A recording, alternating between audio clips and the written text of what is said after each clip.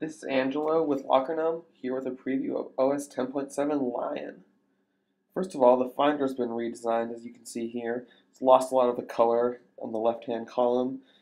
Other than that, it looks pretty much the same and behaves pretty much the same. Another notable feature is AirDrop, which lets you copy files to other Macs on the network. They have to have lines, so none are showing up here. Here's a look at the applications area. Looks pretty much the same as before, except you can see the scroll bars have been removed. They only appear when you start scrolling, and then they disappear once you let go of the mouse. This mimics the iOS behavior and saves a little screen real estate, since most people don't grab the scroll bars anyway. Other than that, the Finder looks pretty much normal. There's a few little animations that are added when you switch the views, but other than that, same old Finder that we're used to. One of the new APIs introduced in Lion is for app auto-saving and resuming their state.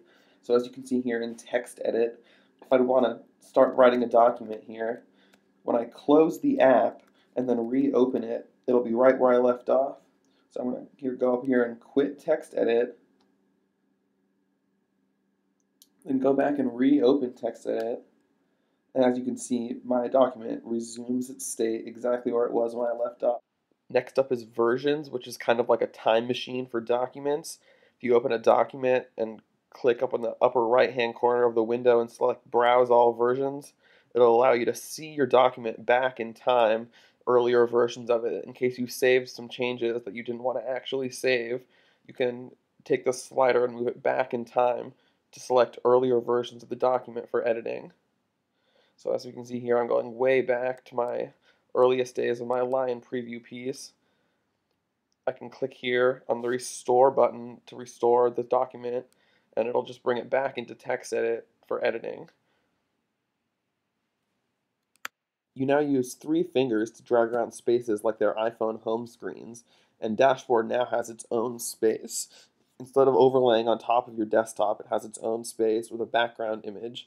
But other than that, the dashboard operates the same. You can add widgets from the bottom, just drag them onto the dashboard area. But overall, I think this is a better solution because it conserves space and makes the dashboard a separate thing. So let's use the 3-finger motion to go into the second space, which you can see has a separate wallpaper.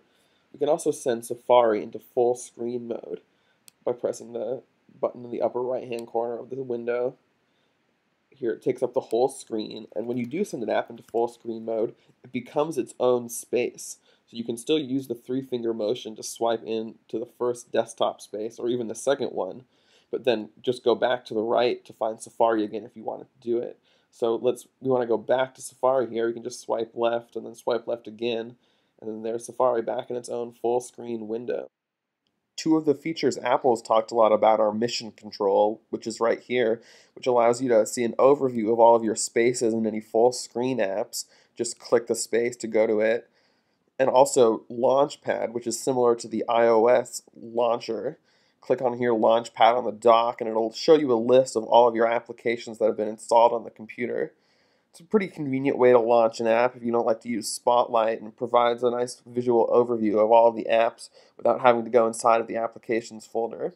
You can drag the apps around to move them, just like on iOS, and then just click on an app to open it up in its new window. So here we're going to open up Chrome, and there it goes. Easy enough to use, and probably help a lot of people who don't really know how to get to the applications folder. One last nice little touch I noticed was About This Mac, which has been redesigned to provide way more information.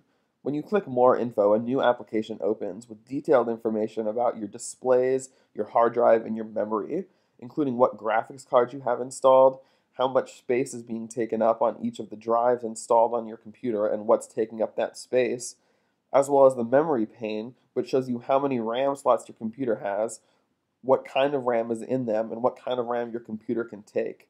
This makes it much easier for the average user to access information about their computer for troubleshooting, and is much more convenient than digging through the system profiler screen for the information that you're looking for.